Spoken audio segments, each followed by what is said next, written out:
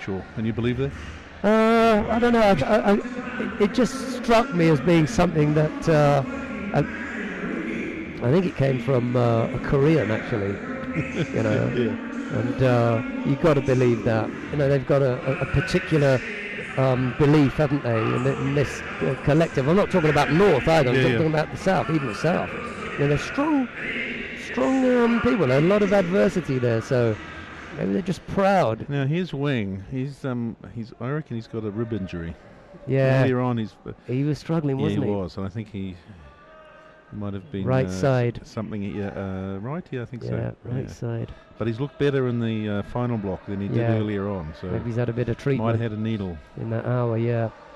Anyway, he faces the current world champion, Nakaya Riki, and here's another world champion head to head. Both world champions, the current and Wang winning in Rotterdam. I just love Wang. Me judo too. Machine. This is yeah. He's just so good. Yeah. And Wang and Isaev, I mean, that's a legendary matchup. 5 out of 5 now, and Wang's beaten him every time. But it's incredible just how close they are in action, in tension. I mean, they're great matches. You're right. He just couldn't power through there. And the minute that he got the the resistance, he had to come back out. Yeah.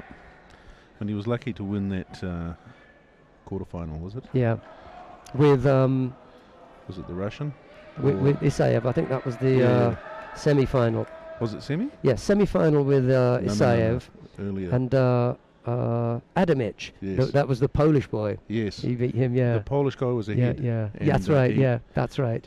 And he lost it. Yeah, he lost it. He didn't need to. He didn't, we were talking about that. He didn't need to attack. I spoke to the coaches. I said, what was your guy thinking of? But he didn't look sharp in that fight, Wang. No, I thought he was on his way out. Yes.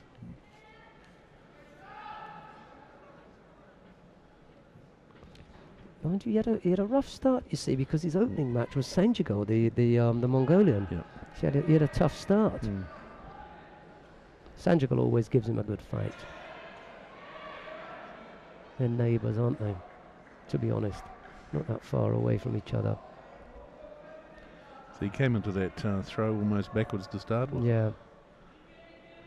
Or off balance backwards, which is not what you see from him normally. No. He's incredibly well conditioned, though. Yeah. Good physical condition. The only thing is, so is Nakaya. He's one of this smaller group, Nakaya, who when the jacket comes open, not all the Japanese are cut, but he's in good condition. We'll see tomorrow when you see Nakaya Takahiro. He looks a bit puffy. From 81, he just looks a little bit puffy. And that's really unusual for an athlete. But when you think of people like Bischoff and Maresh, 6 packs, 8 packs. Yeah, well, there's no. They cut down to get the weight, and there's nothing left. But Nakai, he looks a bit. He's had a good meal. Every time you see him, he looks as if he's well fed. But these are, these are fitness magazine front covers.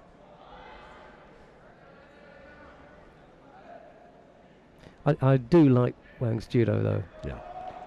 He always looks as though he's got something. And technically, he's very clever. Knows how to manage the clock and everything. And he's not ugly when he's managing the clock. He's a complete judo player. I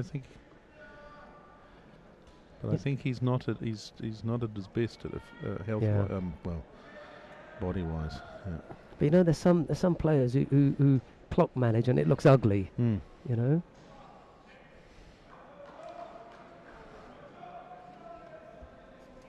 Now, your colleague that came earlier on, he was from Kyrgyzstan, wasn't he, that particular referee? But this one, he's the Kazakh, isn't he? Kazakhstan, yeah. Kazakhstan. And is he going? Yes. Okay. There's only about, I think there's 15 referees here, and only about 5 of us aren't going. So there's a good... That's the 2 Americans, I think, Robert and Barbara. Robert's going to the Olympics. Oh, is he? Yes, oh. And Barbara isn't. Wow. Congratulations to Robert for judo. Yep. Oh, good for him.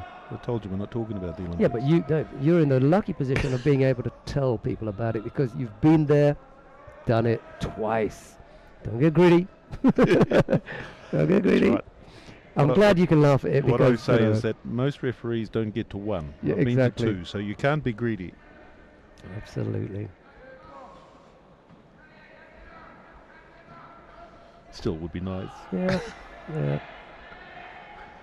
Is that turnover coming or no? That hands clasped from Nakaya normally signals that he's about to execute that turnover. But he couldn't bring it off this time. This fight's tighter than you would think it would be. Yeah, especially because, I mean, we both suspect that Wang is a little bit under par. Yeah. And I thought maybe Nakaya was just doing enough in his semi-final with Akimoto because he knew Akimoto wasn't going to press it. Maybe he was going to save some for Wang, but maybe this shows the quality of the Korean. That even when he's not, that's what we were saying earlier on. Even when he's not top fit, he finds a way to win. Sure. And he came up with that same Ippon Seoinage, that drop Ippon Seoinage to finish off. So there's the turn. This time he had it ready. Look where that left arm is. That's horrible. Right under that. That's pulling you back under the other way. He's lost it now though. Wang will hang on there for the mate. But he came up with that Ippon Seoinage against Isaev. Yes, he did. Because they gave him a score and it wasn't a Yuko, and then they cancelled it. Yeah. And then he came back and he threw it for Ippon. Yeah, well, so if you're not going to give me this, I'll go for real. Absolutely, yeah. Beautiful throw. It was beautiful throw. Wasn't it? We don't talk about the referees. That particular one was in the middle. Yeah, I know. I remember who it was now. Yeah. Wasn't that the best of days actually? That particular one. I have no comment. And yet, you know, one of the best. I think the confidence has just been shaken a little bit for various reasons. But we're not even saying who it is, so it doesn't really matter.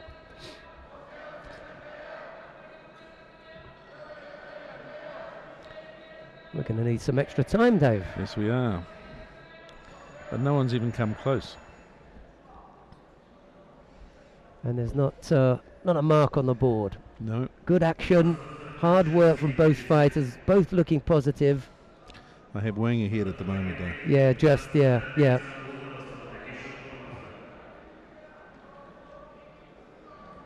He's had the one better attack. And then the others, you know, they've been even. Wang just shading it at the moment. But fractionally. Oh, he has got a warning against him. Yeah. So he's going to have to tread carefully. And there's a suspicion that's been voiced by lots of people that during the golden score period, you know, oh, there's the Kosodo. And now onto the arm. Look nice how attack. Quickly he's onto it. Nice attack. That's a big one. That's enough to wipe out the warning. Yeah. And a bit. Yeah. Look at that. Nice. Good recovery from the Japanese. Yeah. And he was quickly onto the arm as well, wasn't he? He wasn't messing around.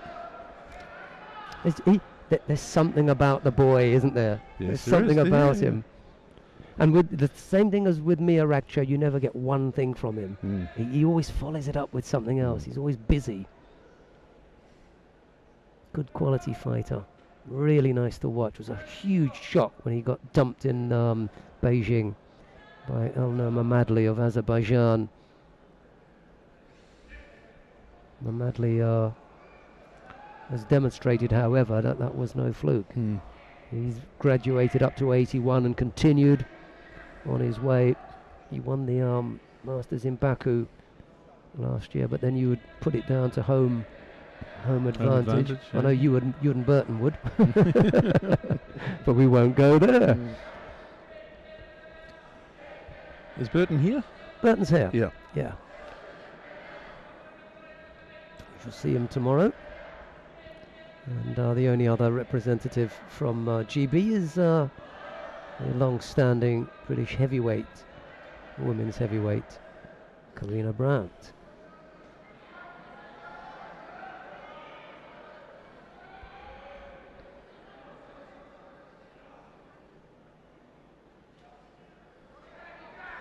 She seems to have a little bit of an improvement recent times. Yeah, I think there's a degree of concentration required from an athlete of a particular age. I don't want to say how old, but you know, she's bigger than I am, so I'm not going to do that. But just need to refocus and they're just replaying the that's a definitive part of the fight. Yeah, that was the one that's going to get the flag. Could be for blue if it gets to flags. Yeah. And with a minute 11 to go. Minute and 11. Don't say that.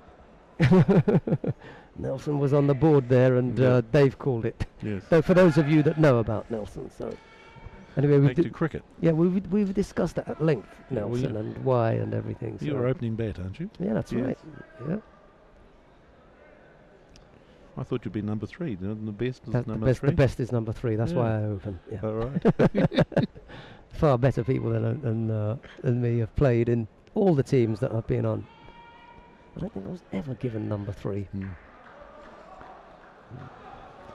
Half a minute left, and if he has got a rib injury, he's shielded it well. Yeah.